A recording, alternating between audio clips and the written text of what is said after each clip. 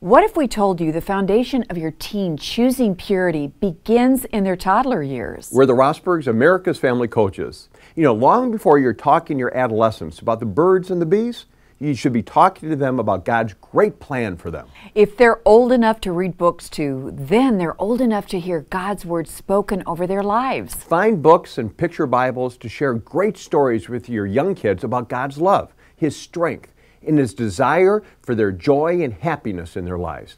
Tell them about the great characters like Moses and David and Isaiah, Mary and Ruth. Now, they weren't perfect, but they were faithful to God's promises. When your children learn to love God, they'll desire to follow His instruction. The teen years won't be easy, but then you've given your children a foundation that will be their life's compass.